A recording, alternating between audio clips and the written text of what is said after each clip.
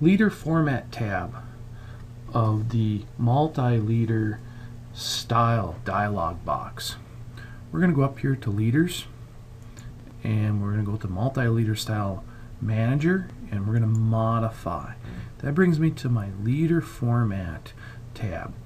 In the General section, we can choose the type.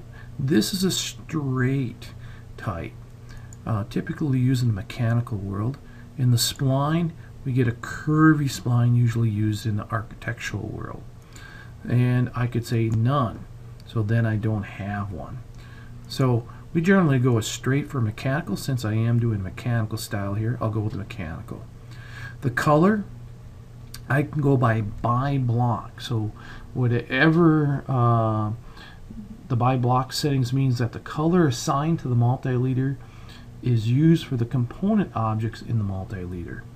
And that's true down here in the color, the line type, and the line weight.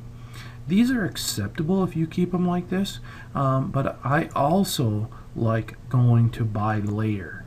That means whatever color it is on the layer I put this on. So if I put this on a dimension layer and my dimension layer is red, this will be a red layer because it'll take on the properties of that layer. So I like to set all these by layer, but also by block is acceptable. The arrowhead is typically a closed field, and our typical standard size for an arrowhead is 1/8 of an inch. So I'll set that to 1/8 of an inch.